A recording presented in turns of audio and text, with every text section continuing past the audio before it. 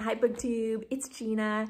Happy Monday. I'm so excited to talk to you today. I'm going to do my TBR for the 12 days of Christmas and Coziness Readathon that I am co-hosting with my friend Elli from My Cozy Chronicles. And I've got a pile of things down here that I'm really excited to share with you. I will, of course, link our announcement videos down below, and I will link all of the prompts. I'll put them in the description notes so that you can see what all of the prompts are, because a couple of them are not bookish. We've got a cozy tea time and a cozy cake, so there are some fun non-bookish things too. But in a nutshell, our readathon is going to start on Boxing Day, the 26th of December, and it's going to go through 12 days. So we've got 12 prompts.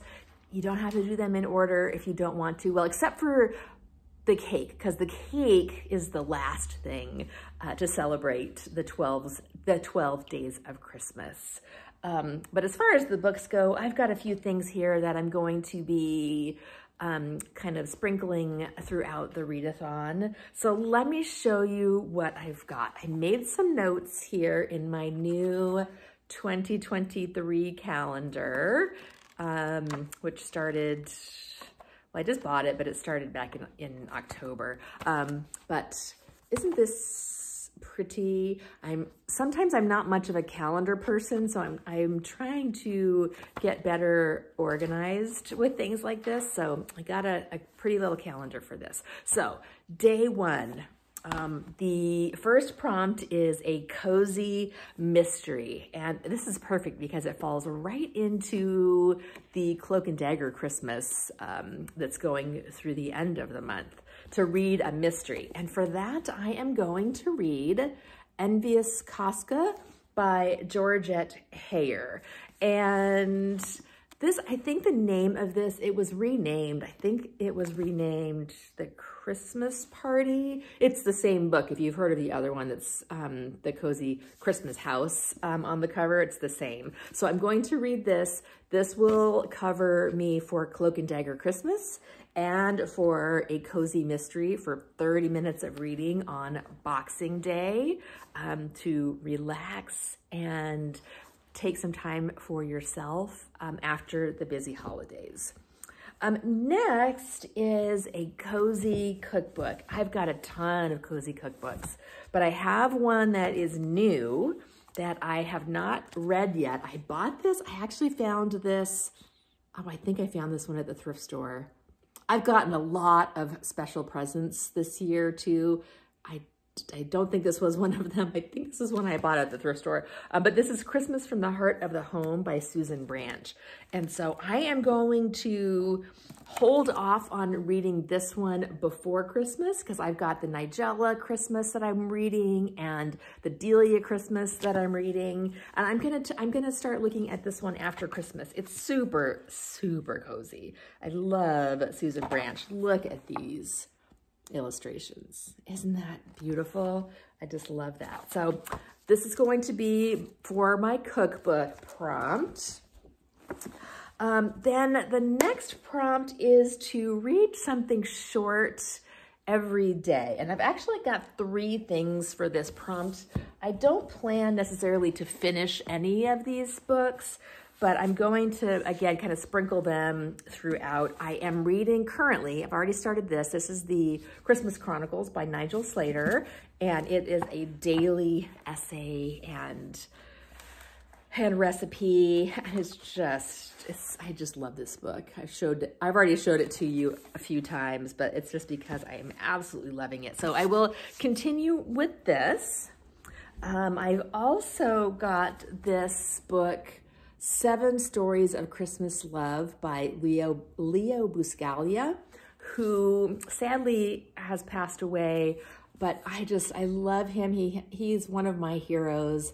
Back in the 80s, he taught a love class at USC, and he was known for just hugging everybody. And he was this big Italian man who just talked about love. I've got his, I don't know where it is. He was a teacher, so he taught classes, and I love him. So I'm going to read, I probably will read this whole thing. It's only 7 stories. It's short, so I'm planning to read that.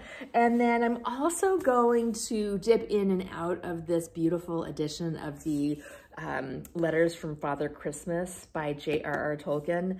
These were the letters that he wrote to his children as Father Christmas. I love this edition because it's got the printed letter and then a facsimile of the actual letter. And I just love this. I'm very excited about this. I'm not gonna really plan to read this whole entire thing. Maybe I will, but I probably won't. I have a feeling this is gonna be something that I just really kind of dip in and out of, read a few, and savor it, and just keep reading it every year. I absolutely love this one. And then what else? Oh, the next prompt is a children's book. And for this one, I also found this at the thrift store. I got super lucky. I just found this one. I was actually looking for this book on Thrift Books or Abe Books, and it was expensive and I couldn't find it for a reasonable price. And I was, but I've seen this all over the place in people's TBRs for Christmas. This is the 24 Days Before Christmas, an Austen family story by Madeline L'Engle. And I was so excited to find this. Look at somebody loved this book and drew in the front, which I think is adorable. And it is not really a picture book because it's got some smaller font, but I'm sure a story that would be great to read to children. And I'm very excited about this. And I was so happy to find it for, I think, like 99 cents. That was quite a bargain. And then we've got one prompt for doing a cozy craft or something kind of creative. And I'm not much of a craft person. So what I did is I actually borrowed from my sister, who is a scrapbooker extraordinaire, this Golden Girls coloring book. I just love the Golden Girls. I love this coloring book. So what I will probably do is we've also got one prompt to watch an old vintage movie. I don't know yet what movie I'm going to watch. I'll let you know when I decide. But I will probably do some coloring and watch an old movie.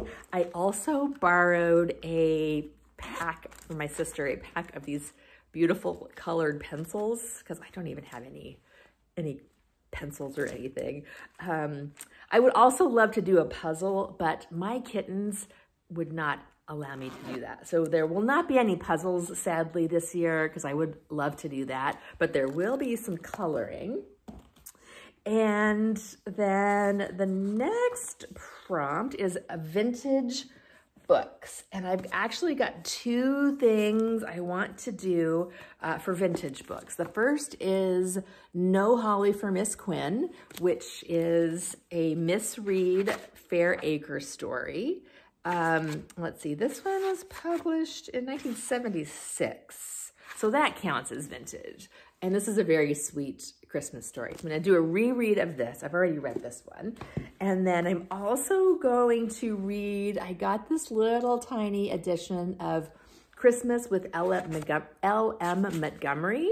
I love these little tiny books. I've got a few of these. I've got the Dickens Christmas. I've got this one, and I've got one other one. I can't remember what the other one is. But I do want to read this Christmas with L.M. Montgomery. Oh, Louisa May Alcott. I have the Louisa May Alcott one too. And this is a teeny tiny little thing. So that will be very quick to get through for my vintage book. And then lastly is historical fiction. So for this one, I am going to pick up No Clue at the Inn by Kate Kingsbury. This is a Pennyfoot Hotel mystery. And you know what? Somebody mentioned this to me in the comments. Who were you? Somebody mentioned this, and I already forgot who it was, that they were working on the Pennyfoot Hotel mystery. And I realized I had one of them, and I don't remember if I've already read one of these or not. But it's Christmas time in Edwardian England, and bad tidings to all. So I'm very excited about this. Another one that will be good for Cloak and Dagger Christmas if I start this one before December 31st. And then lastly, oh no, not quite lastly. One of our prompts is also to start a bookish journal, keep track of your days, a la the Nigel Slater essays and recipes. I'm also not much of a journaler, but I did just buy a little teeny paper book so that I can start on December 26th, some cozy journal writing. I'll probably just use this for maybe making some bookish notes, some YouTube notes. So I did buy a little journal. And then we've also got try a chapter tag of something either outside your comfort zone or something in your comfort zone. And I actually want to start a new fantasy series next year. So I'm going to pick from one of these. This one I've had on my TBR for ages. This is Malice by John Gwynne. And this is a big old chunky fantasy. I think it's one of 3 or so. And this is not going to be cozy, but it's going to be good. So I'm going to read 2 chapters from this. And then I'm also going to read 2 chapters from The Summer Tree by Guy Gavriel Kay. And I love Guy Gavriel Kay so much. I'm going to pick one of these. I mean, hopefully I will be able to read both of these next year. But I'm going to prioritize and read at least one of them starting in January. And we'll see. I have a feeling, honestly, it's going to be this one. But I do want to get into a big chunky fantasy next year. So I'm super excited about that. And then the last prompt is to, I already mentioned watch an old movie, which I'm not sure yet what I'm going to do for that one, but it will probably be Miracle on 34th Street with Maureen O'Hara. I love that movie, and I haven't watched it yet this year, so I do want to watch that. And then doing a end of the season cake, which if I get energetic, I will maybe try to vlog. I'm not much of a vlogger, so I love it when people do vlogs, but I'm not very good at it. So we'll see, but I will definitely share with you my tea time and my cake. So I hope you're planning to participate with us and do some cozy reading. Even if you just read one short cozy thing, you can dip in and out. You know me, no rules. We're not keeping track, not keeping score. We just want you to have a fun, cozy time. Bye.